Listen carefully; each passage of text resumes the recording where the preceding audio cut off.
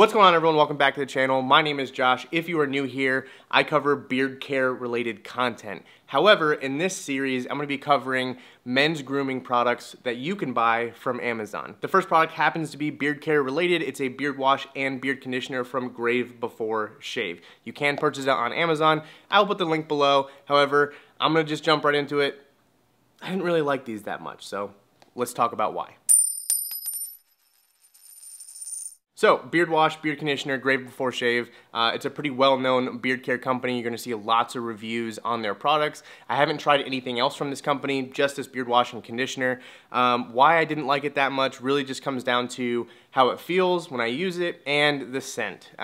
This is a super masculine scent. It's very musky, and it's really too musky. It almost hurts my nose. It kind of like burns a little bit. If you're into that type of thing, if you like Axe or you like some of those other big name brands that just have really powerful scents to them, this probably would be good for you. The wash does work okay, and the conditioner does work okay. I wasn't really impressed with either product. This does wash your beard like a shampoo or a beard wash would, and this does condition your beard, but it wasn't great. I didn't have the greatest effect from it. I wouldn't consider this a light beard wash. It's definitely stripping a lot of the stuff out of your hair. And then the conditioner wasn't like a super heavy conditioner either. I don't really think that they paired too well together because of that, with this being a little bit more on the stripping side and this being on like the conditioning but didn't feel like it was conditioning too well side.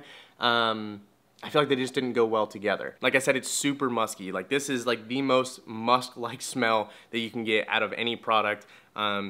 Honestly, can't believe this is legal. It's so strong, and I just really don't like it, mostly because of that. Do they work?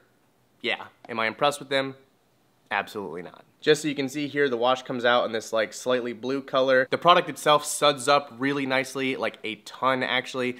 So from a cleaning and sudsing and spreading perspective, it works pretty good. But like I said, I didn't really like it. The beard conditioner is sort of runny as well. It's not super thick. It's sort of on the runny side when it comes to like conditioners, I would say. There's thicker ones, there's thinner ones. This is just on that more runny side. Well, I don't really have a whole lot to say about this product other than, again, I wasn't a huge fan. If you want to check it out, I will leave a link in the description. If you're into super musky, manly-like scents, you might like this. Yeah, like I said, it's not an awful product. It just wasn't one that I'm going to recommend and wasn't one that I really enjoyed using. Thank you guys for watching. If you could, be sure to subscribe if you like this kind of content. Hit the like button, and I'll see you guys next time.